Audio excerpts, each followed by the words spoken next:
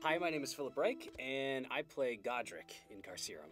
I knew Bill Holmes before all this, so when he sort of broached the idea that, hey, we want to do this sort of audio drama, audio series thing, I was like, well, based on how I know you are, Bill, this is going to be interesting. This is going to be a lot of fun. And also knowing that Shane was a part of it as well, like, I love working with Shane. He's hilarious.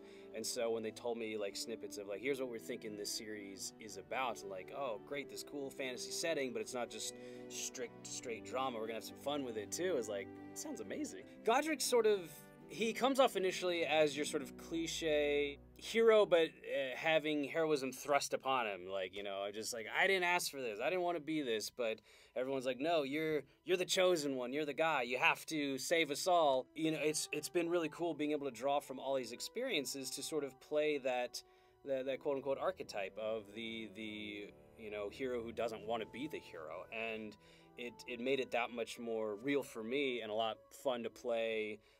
You know, when Dana and I got to play scenes together. Well, some of the unique aspects of working on Carcerem is the celebrity cast. I mean, oh my gosh.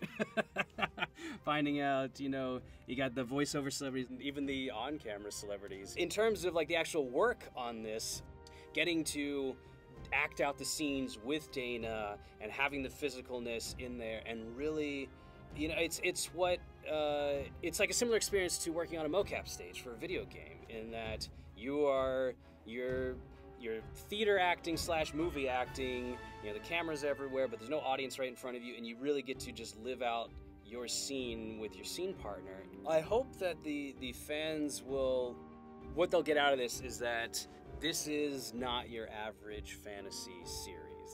There's something else there. I don't want to get into spoilers, but there's more to this than meets the eye. And I hope you stick around for the whole ride, because there's a lot of people that worked really hard on this and a lot of really talented folks involved. So enjoy it. I think you're going to love it.